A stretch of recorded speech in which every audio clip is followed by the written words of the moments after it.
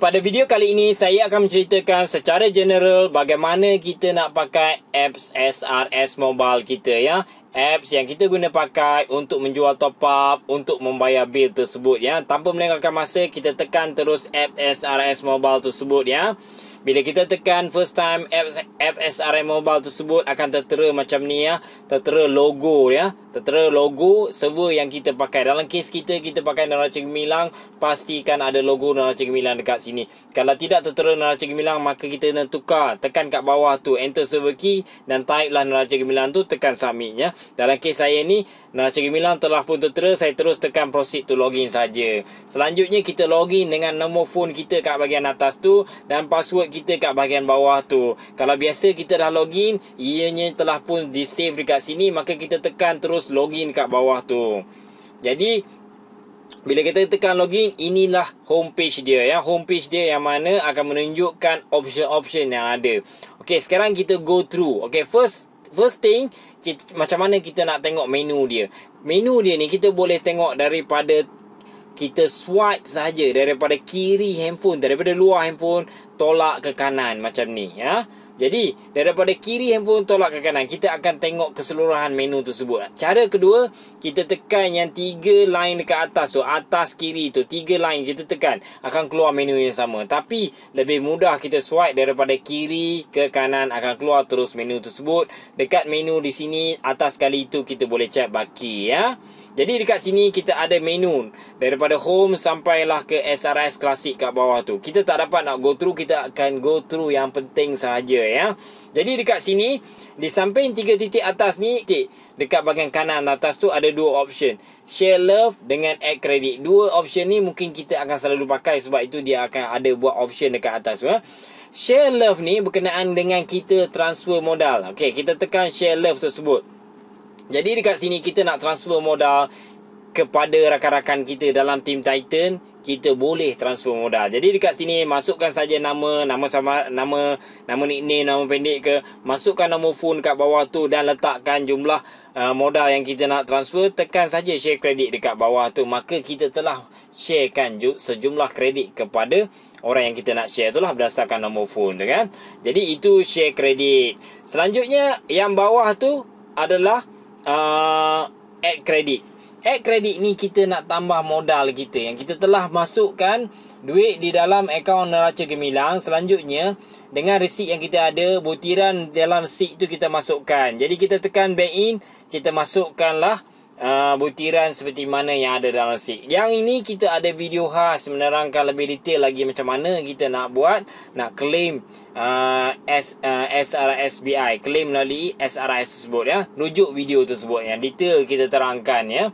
Okey, jadi yang 2 atas ni kita telah pun terangkan. Jadi sekarang kita go through keseluruhan menu yang ada. Kita swipe daripada tepi ni tadi tu, akan keluar semua menu ya. Jadi ada menu home, ada menu top up. Top up ni adalah yang kita nak reloadkan secara e-load, direct reload ya.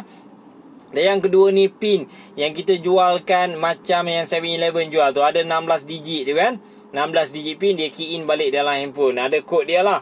Dan seterusnya top up international. Yang ni kita boleh top upkan handphone-handphone yang international, yang ada dekat Indonesia, Bangladesh, Nepal apa semua. Kita top upkan daripada sini. Orang yang duduk di Nepal, Bangladesh, yang Indonesia tu akan terima top up yang kita tolong top upkan daripada sini. Jadi dekat sini kita pun boleh jual top up negara-negara seperti mana yang listed dekat sini yang kita boleh jual.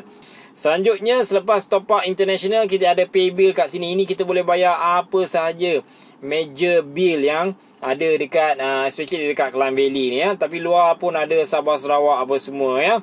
Jadi kita boleh bayar bill dekat sini ya. Lepas tu buy product ni just ignore, WhatsApp ni just ignore, and then service register also ignore, notification ignore, dan last kali ni antara yang paling penting, my account.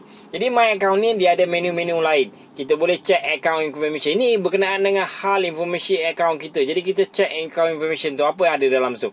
Kita ada nombor phone dan juga baki ya. Dekat bawah tu boleh change password kalau nak change password ya. Lepas tu bahagian how SRS apps tu ni tak perlulah, ini informasi macam mana nak tunjukkan macam mana app SRS ni berfungsi ya. Jadi yang nombor 3 tu menu top up kredit. Yang ini sama yang macam saya tunjukkan awal tadi, kredit, add kredit ya. Kita tekan bank in, dia akan keluar perkara yang sama. Okey. Jadi kita go back. Jadi agent info, dekat sinilah kita boleh lihat keseluruhan kita punya commission. Semua commission dekat sini kita boleh tengok. Sama ada commission e-load, commission top up pakai PIM, commission bayar bil, semua dekat sini ya. Ada tertera dekat sini. Contohnya kalau kita ambil kat sini yang senang, Selcom. Selcom ini direct reload. Direct e-load ni inilah dia punya kadar rate 5.8%. Kalau untuk Selcom Fin yang ini, Selcom Pin 2.4%. Jadi kalau untuk bil pula kita boleh bayar bil, contoh ini Digi Bill, ini 0.4%. Jadi berbalik dekat sini kita nampak kalau kita top upkan melalui direct e-load, commission dia memang sangat tinggi, 5.8% untuk Selcom berbanding dengan Selcom Pin 2.4%. Sebab itu kita galakkan buat direct e-load, kecuali Maxis. Buat masa ni Maxis ni agak lembab sikit server dia tu ya. Berdasarkan pengalaman semasa lah, kita memang syorkan untuk top up melalui e-pin saja. Sebab bila lambat customer akan komplain. Jadi dekat sini kalau kita pakai direct e-load Maxis macam ni 4.1% ni, commission dia memang lebih tinggi, tetapi kita akan hadapi masalah yang mana kredit tu lambat masuk. Jadi untuk Maxis saja kita syorkan pakai pin dan commission dekat situ 2.1%. Tapi overall commission yang kita berikan dekat sini adalah tertinggi di Malaysia. Contohnya U-Mobile macam ni 8.7% ya. Okey, kita kembali. Tadi dekat agent info, dekat sini adalah kita check transaction ya. Kita boleh check whatever transaction kita dekat sini, apa yang kita telah jualkan. Contohnya kita nak check untuk bulan Mac, kita tekan kat bahagian atas tu. Lepas tekan bahagian atas tu, pilih tarikh. Contohnya 1 hari bulan hingga 7 hari bulan hari sekarang. Tengok, kita cek status apa yang telah saya buat ya. Okey, dekat sini ada contoh yang kurang baik lah sebenarnya. Ini refunded ni sebab kita test untuk top upkan package terbaru Tong Group tu 29 dengan 90. Buat masa ni package ni tidak berjaya melalui SRS. Hanya package 60 ya. Kita masih lagi bekerjasama dengan admin untuk melihat dan menyelesaikan isu permasalahan ni. Kalau package 29 dan 90 ni ada di dalam Apps SRS, bakal memudahkan kerja kita di dalam TeamTitan ya. Okey, dekat sini kita boleh check transaksi. Kita juga boleh check yang lama-lama. Contoh kita nak check dari bulan Februari, tekan daripada 1 bulan Februari dan pilih hingga 7 Mac. Kita boleh pilih juga sehingga bulan Februari saja, 28 Februari. Kita tekan dekat situ, tekan check status. Jadi keseluruhan top up yang kita telah lakukan pada bulan Februari ada tertera dekat sini ya.